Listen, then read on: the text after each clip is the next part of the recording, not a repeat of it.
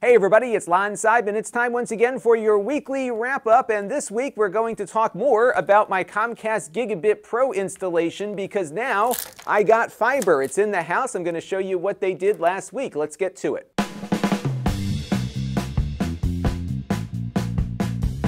Now just to recap where we last left off on this, I am getting the Comcast Gigabit Pro service installed here at the house. This is a fiber optic to the home product from Comcast, and it essentially delivers to your residence an enterprise-level Metro Ethernet connection into Comcast's network. It is giving me a total of 3 gigabits per second of symmetrical bandwidth. It's way more than I needed, but there's not much else in between what I have now and what they're bringing in with this service where I live. So my maximum connection speed here in the neighborhood is 400 megabits down and 12 up. There's nothing better than what I currently have, and I couldn't get anything better than that. In some markets, Comcast offers coaxial gigabit service, which is just called Comcast Gig, and that service would give you a gigabit down and 35 megabits per second up. I probably would have opted for that if it was available, but it was not here. So I was able to convince Comcast after a lot of back and forth to install the service and hopefully get me up to speed here. Now this is going to cost a lot more than my current connection. It's about $320 a month. I had to agree to a multi-year term on this one, and I have to pay about $1,000 for installation. So this is not for the faint of heart here, but my connection currently is so bad that I need to do this because I want to switch this channel to 4K and start having higher resolution videos. I've been unable to reliably live stream out of here because my upstream connection is so unstable, and they just have not been able to fix it. So hopefully this will finally resolve everything, and I'll have a lot of bandwidth now to play with. It's going to be delivering a gigabit symmetrical connection over an Ethernet connector in the switch that they're hooking up, and there's going to be a second 2 gigabit per second symmetrical connection on an SFP Plus connector that will be part of that same switch. So it's going to be a lot of fun here to go from not having enough bandwidth to having more than I know what to do with. And part of what we're going to be doing in the course of this installation is talking about the home networking changes that I have to make to be able to take advantage of the full speed. So there's a lot to this, and I'm excited to have you join me on the journey here. Now last week I showed you how they were bringing the fiber optic cable from the pole in front of my driveway to the end of the road. I have some of the extra cable now here. This is what it looks like. So they ran a cable with 24 fiber optic strands from here to the end of the street, but the connection that I have is only going to use 1 or 2 of those. So when you hear people talk about dark fiber, that's often what you got here. You have strands that are available but just not in use. And if you look at it from Comcast's perspective, it costs them pretty much the same to run 1 strand of fiber versus 24. So why not have some extra capacity out there for later if you need it? In this case, it's a very short run of cable, but nonetheless, there are a bunch of houses on the road that might take advantage of it at some point in the future, or perhaps something can get damaged, so it's good to have the extra there. And then what they did is they spooled up the cable at both ends, so when the splicer comes, he could get everything connected. So on the right there is the pole in front of the house. On the left is the pole at the end of the road where there's a fiber splice box, and that's where they tie me into the rest of the network. And then late last week, a whole bunch of trucks showed up here to pull the cable under my driveway because I have underground conduit that runs from that pole that you can see there under my driveway, and it has to go all the way to the back of my property because I share my driveway with 2 other homes. So what they have is power, phone, and cable going under this driveway here to a midpoint that is right there. And at that Comcast box at the midpoint, there are 3 pieces of conduit that run out to each home. So the cable currently comes in and then gets split and then gets run out to each house through its own conduit. And for me, that requires the cable to go out and then most of the way back. Surprisingly, the process of pulling the cable was a very manual one. So what they're doing here is pushing down the apparatus that they use to pull the cable through. So they ran it all the way out to that midpoint, and they also had one that they ran over to the house. And they pulled the cable from the house to the midpoint and then back out to the street again. And that was using the existing conduit. So they were able to put this fiber optic cable right next to the existing coax service. And then after all that was over with, we got a nice big cable brought into the house, and I've got that one here. This one's a little different than the one they put out on the street because they don't need as many fibers here. Again, I'm only using 2 inside the house. So they ran a 6-strand cable, so it's a little flatter and a little easier for them to work with, but it's still very rigid. And they were saying that likely the most challenging part of this is not the fiber pull, but getting it into the house. And for me, it was fortunate that they just had to run it to the basement. So it was a very short run, and they were able to get the cable in here without breaking any fibers. Because if you bend this stuff, it breaks. So you have to be very careful with it. The cable itself is pretty neat, though. This is what it looks like here. And what was surprising to me was just how small these little fibers are. And again, I'm just using 2 of these out to the pole, and that's to get 3 gigabits of data. You could probably get a lot more out of just one of these little fiber strands. It's pretty amazing how small this stuff is.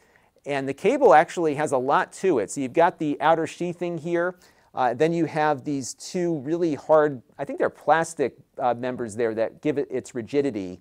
And then the fibers are protected inside of this sheath here, and they have some lubrication there that I was wearing gloves for because it was getting all over my hands. And then the fiber splicer came in with a little box here to terminate everything. So there are 6 connectors there, 1 for each of the strands of fiber that they ran to the pole. Again, we're not using all of them. And what he had to do here was just get the cable prepped for that procedure. So he was able to get that cable from the street all taken apart.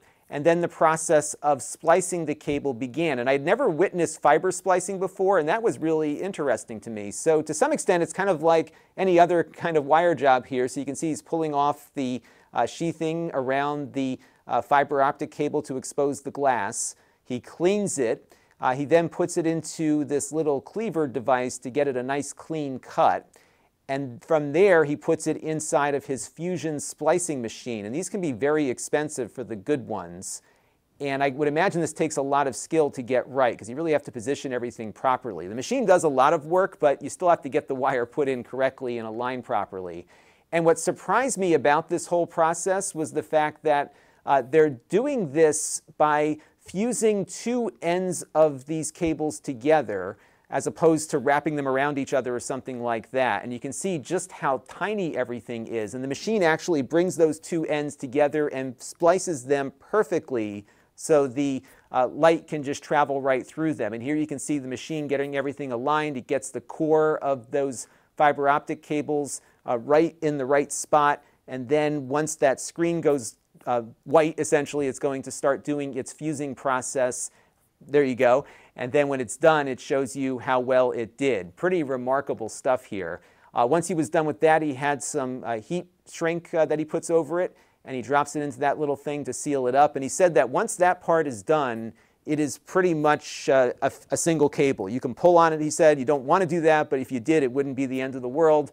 And then after he was done with all of that, we tested the 2 strands that were going out to the road, and everything seemed to be good to go all the way back to the Comcast equipment. And again, we're just waiting on the Comcast component to come in here to get the rest of this job completed.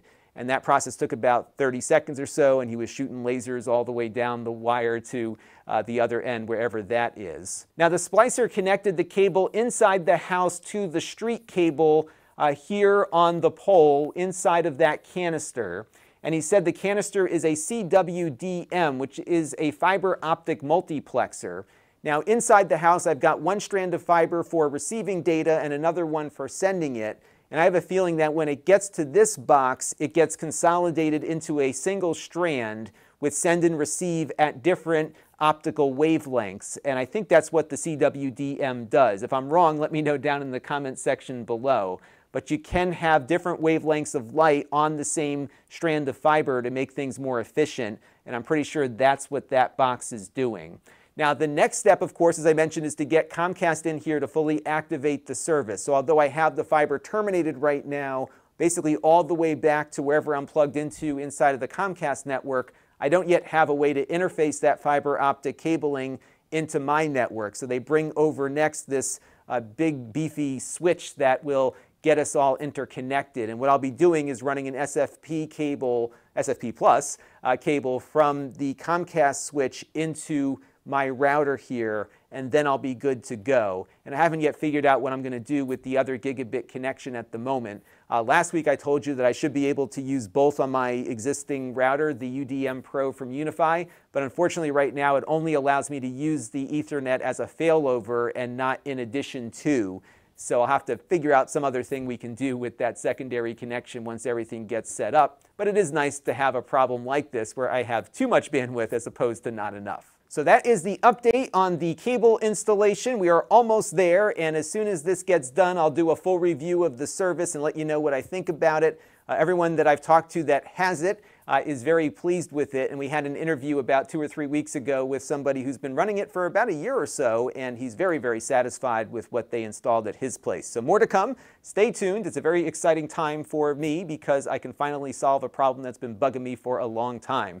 Now, this week's wrap-up is being brought to you by all of you. We had a super chatter on one of our live streams this week. That was Travis Rhodes. I want to thank him for his contribution. And we also have a new member on our donor box page. That was Gary Chafin. So I want to thank Gary and Travis for their contributions this week and everyone who's been contributing on an ongoing basis. And I also want to thank everyone who watches on an ongoing basis too, because all of those things, of course, equal channel growth. And if you want to support the channel, you can. You can go to Lon.TV/support and make a monthly or a one-time contribution to the channel. We also support Patreon and, of course, the YouTube membership program, which you can join just by clicking the blue join button down below.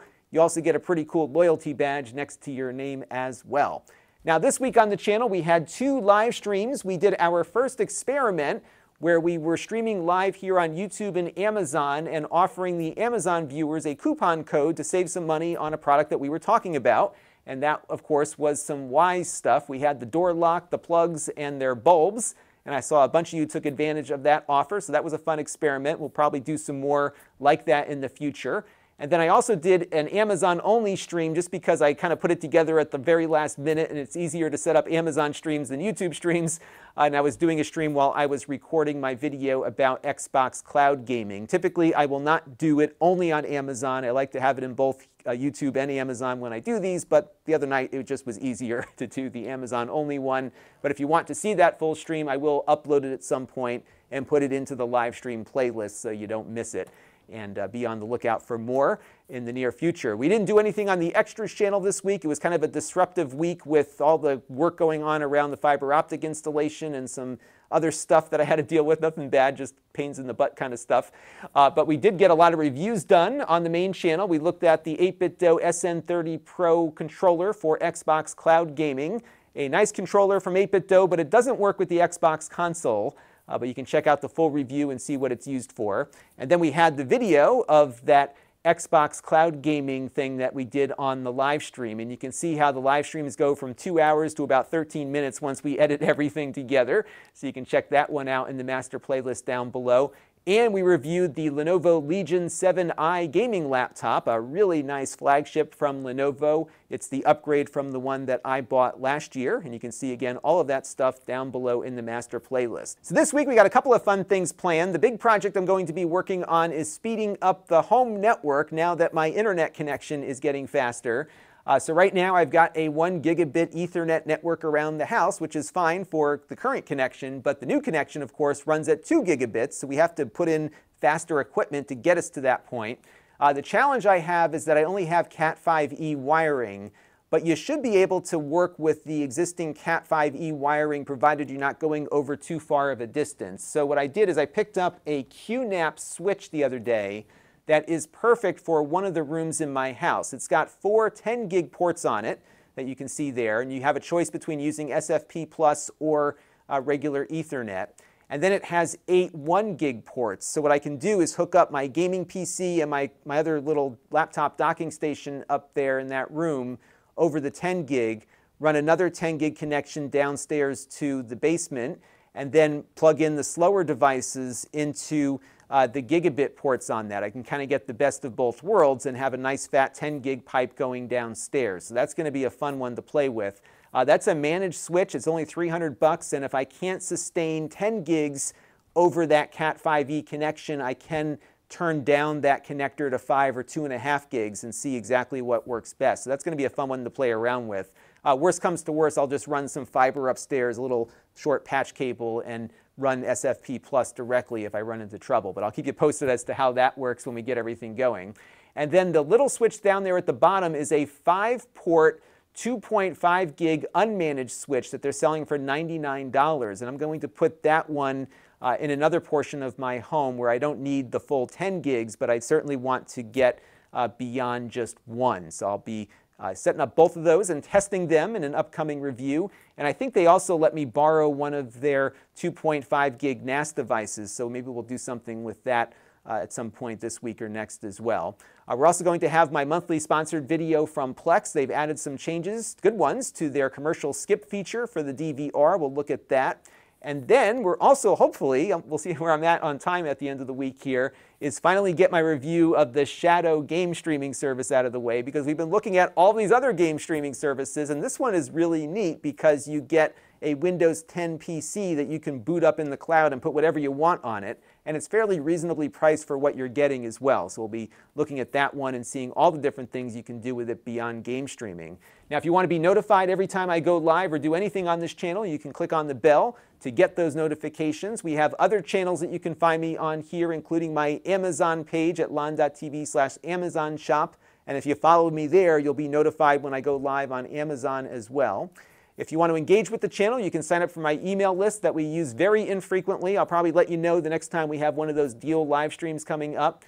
We have the Facebook group, which is growing every day, and it's a great place to connect with me and other viewers of the channel at Lon.TV/Facebook group. And then we have my store at Lon.TV/store, where we sell previously used items that we reviewed here on the channel for prices lower than what they are new. There is only one of everything, though, because it is just the exact item that was on this table when we reviewed it. And if you want to be notified every time we add something to the store, you can go to Lon.TV/store alert, and we send out an email every time something gets added there. I want to thank you all for your continued viewership of the channel. I'm very excited for this new connection. One of the things I'm going to experiment with is going to a 4K production. All of my cameras can do it. My new vMix computer here can do it as well, so there's no reason not to do it.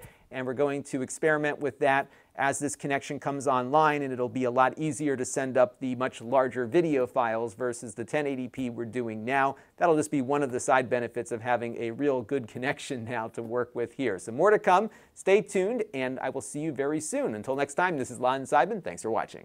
This channel is brought to you by the Lon.TV supporters, including gold level supporters Tom Albrecht, Chris Allegretta, Mike Patterson, and Bill Pomerantz. If you want to help the channel, you can by contributing as little as $1 a month.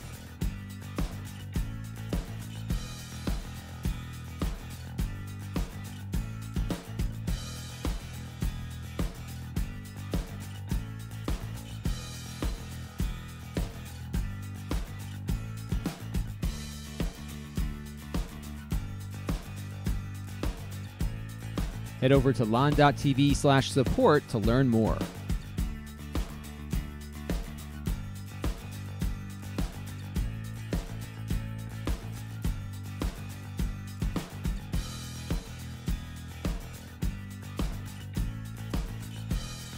And don't forget to subscribe. Visit Lon.TV/S.